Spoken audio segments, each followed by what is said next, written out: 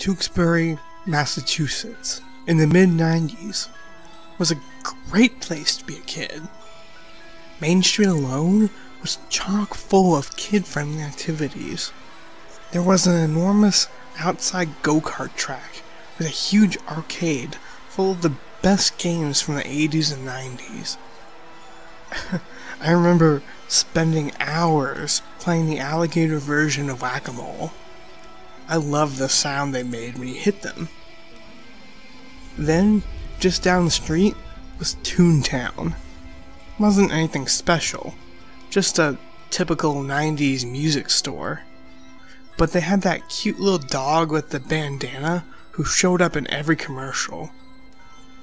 Though, I've long since forgotten the little guy's name. He was really cute. And whenever I'd go in to buy a new cassette tape, he'd be there to greet me at the door. Out of all the places I went as a kid, Funland was by far the greatest. They had their own go-kart track, a small one for little kids, and a larger one for bigger kids. It wasn't as big or as fancy as the one down the street, but it was still fun. There were batting cages too, lots of them. It even had a small arcade, mostly filled with pinball machines, Pac-Man, and the always popular Simpsons arcade game. You could never go wrong with that. But the best thing about Funland was the mini golf course. It was the only one in the area at the time, and in the eyes of a 10-year-old kid, the place was huge. The iconic spaceship with the Funland logo sat in the center of the park. You could see it from the street, along with a giant giraffe statue that stared into the parking lot, smiling down at you as you entered. There were other memorable statues too, including a pink elephant and a large dollhouse that sat in the back corner. But the greatest part of the entire park was the 18th hole. On the outside, it just looked like a silly outhouse. But if you got a hole in one, not only did you get a free game, but the outhouse door would swing open, and you can hear the sound of a toilet flushing, along with the hiss of the hydraulics that move the animatronic inside. It was a funny-looking dog wearing overalls, with one strap hanging over his shoulder, as if he'd just pulled them up. His eyes would blink, his jaw would move, and his arms would rise as he scolded you for disturbing him. "Hey, what do you think you're doing? Get out of here!" Then the door would close, and you and your friends would have a good laugh before you left. Every time I went there, I couldn't wait to see that dog. Like all things from childhood, the fun of Main Street slowly faded away. I think the go-kart track and arcade were the first to go, sitting abandoned for years before turning into a daycare center. They kept the track, though. I don't know why. So, it just sat there in the back, with one or two remaining go-karts frozen in time. Then, Toontown went out of business, unable to keep up with bigger music chains like Newbury Comics and FYE. I imagine that cute little dog has to be long dead by now. And last to go, of course, was Funland. It was painful to see it start to rot and decay in the last few years of life. The paint on the animal statues faded, the eyes of the giraffe looking sadly out into the emptying parking lot as less and less visitors came to see it. When the park officially closed, I was heartbroken. I used to drive by on my way to work, watching it slowly rot away. The elephant eventually tipping over onto its side, the chain around its huge stump of a foot that had been keeping it latched to the ground, now visible and exposed. The doors and windows were broken and shattered, as if it were a real abandoned house. The outhouse door remained closed, wood cracking with age.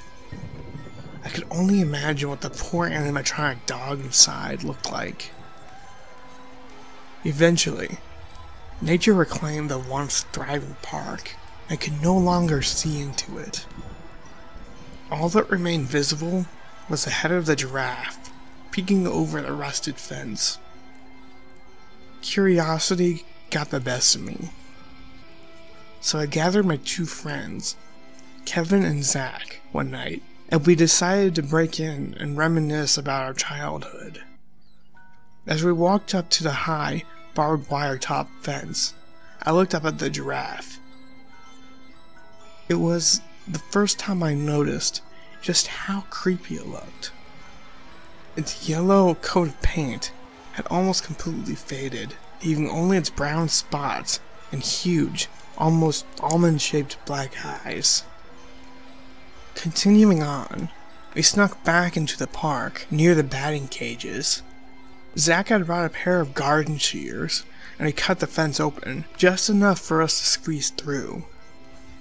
As I entered the park for the first time in what must have been over a decade, I looked around in complete awe. I was so excited. Everything was just how I remembered it.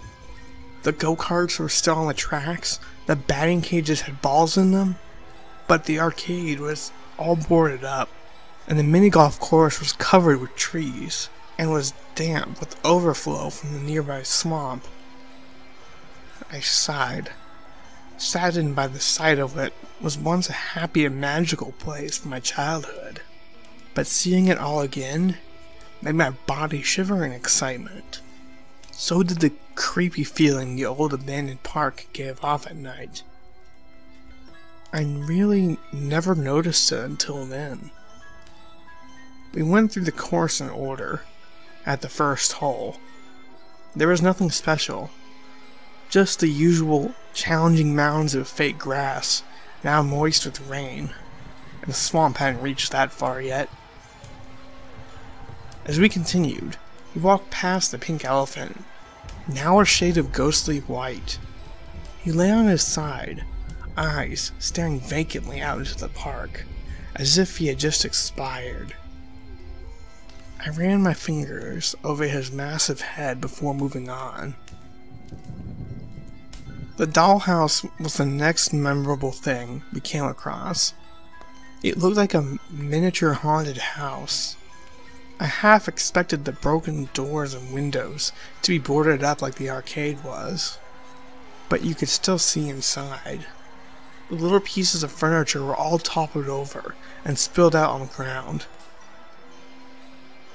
This was the part of the park where the swamp had begun to creep in. The smell wasn't as bad as I thought it would be. I grew up in Tewksbury, which was covered with swamps, but we couldn't reach the entire back section unless we wanted to wade through the disgusting water. Our only choice was to head straight to the 18th hole. Finally, the part of the park I wanted to see most. More than anything, I wanted to see that dog again. It was half nostalgia and half an excited sort of fear of what it would look like. Was it even still there? Was it in good condition, preserved by the outhouse? Or was it like everything else in the park? Sad and neglected after all this time. I couldn't wait to find out. "Did you bring it?" I asked Kevin. He nodded and handed me one of his dad's golf balls. I held it in my hand, sighing deeply as I ran my thumb over the grooves. I stepped up to the outhouse and peered underneath, where I knew the hole would be. There was a sudden flash of light, temporarily blinding me. "What the hell, Zach?" I yelled, blinking away the white-yellow spots in my eyes. "I was just trying to help," he replied moodily. "Let's just hurry up and get out of here." "Yeah," added Kevin. "This place is giving me the creeps." "Not until I see him," I snapped. I'm sure I must have sounded crazy. I was talking about the dog as if it were a person. To me, he was more than just some sideshow attraction to be gawked at. He was part of my childhood. It was like I was about to meet an old friend who I hadn't seen in ages. My friends didn't reply. Zach simply kept his flashlight pointed beneath the outhouse, and Kevin sighed in annoyance, tapping his foot impatiently. But now, we could all see it. The hole. The white tube in the ground that brought the golf balls back into the little hut outside the arcade. It was barely visible over the mound created by the fake turf, but it was still there, and I had a clear shot. I placed the ball on the ground, and, aiming carefully, rolled it towards the hole. We could hear the ball enter the pipe, and the sound of it swirling down into the ground, echoing into the silent park. Zach and I stepped back beside Kevin, the light now shining on the outhouse itself. I clenched my fist in anticipation, wishing with all my heart that it would somehow still work, that the door would open, and the dog would still be there, and he would scold me like he always did. It was a stupid wish. We all jumped at the sudden sound of the once familiar flushing noise, now slightly distorted. Then the doors began to open, and a loud hiss of hydraulics resonated through the night. We stood there, breathless and silent. It worked. We actually made it work. After all these years, I'd finally get to see him again. I was so happy that I could feel the sides of my mouth curl up into a magnificent smile, as if I were a child opening a present. But the present wasn't what I had been expecting at all. There he stood, my once familiar friend, my reward for getting a hole-in-one. But I could barely recognize him. The fur that covered his metal frame was matted and wet, and his overalls hung loose around him, like they would on someone who had lost a great deal of weight. My breath caught in my throat, which was now suddenly dry. I swallowed softly, eyes widening as they traveled up the dog's face. It was a horrible, hideous sight. The fake fur on half of his head had torn away, exposing the wires and joint mechanisms in his mechanical jaw. I don't remember him having teeth, and on the same note, his plastic eye had sprung from its socket and now remained dangling by his torn cheek. Then he blinked. The mechanism on the broken eye shuddered around the exposed wire, releasing small sparks. More sparks flew as his arm shot up with a clang, and the hinge of his jaw creaked as his mouth flopped open. He spoke. What do you think you're doing? The funny, southern drawl of his voice was completely gone, replaced by something raspy and angry, and although I could hear the chilling distortion in his voice box, he sounded more human than I had ever remembered. Kevin ran. He didn't even look back. Zach dropped his phone and slowly backed away, screaming as he stared into the dog's one good eye, which seemed to turn on him at the disturbance. Then, somehow, the dog moved forward. He wasn't programmed to walk, as far as I knew. The hydraulics attached to his back only sat him up. He wasn't supposed to walk, but by God, I saw that once funny animatronic dog from my childhood step out of that old, withered outhouse towards us. I stood there, frozen in fear, staring at it. Screw this, I heard Zach utter before he too left. Now, I was alone. With him. I had spent so many years thinking about this very moment. I wasted countless hours thinking about this dog and wanting to see him one last time. But I knew then I should never have stepped foot into this old park. My childhood was dead, as broken as the wires and metal rods that barely held this dog together. He seemed to watch Zach go, his good eye turning with a crackling sound as he watched my friend disappear into the darkness. Then, the eye turned on me. Get out! He commanded, his arm still pointing, now in the direction of the parking lot where the headlights of Zach's car had just turned on. I didn't move. I could only stare. Was this some sort of sick nightmare? Some bizarre fantasy my brain thought up to get my mind off a time I could no longer return to? The thing stepped closer, its disfigured face mere inches from my own. The smell of wet dog seemed to invade my nostrils. Out of here! It boomed, the voice box short-circuiting as if it had exploded before slowly fading out. It sounded like multiple voices had spoken, all deep and aggressive, almost demonic. This time, I listened and ran as fast as I could through the park, which was dimly lit by the headlights of the car. My eyes darted around. The once familiar area now seemed foreign and strange.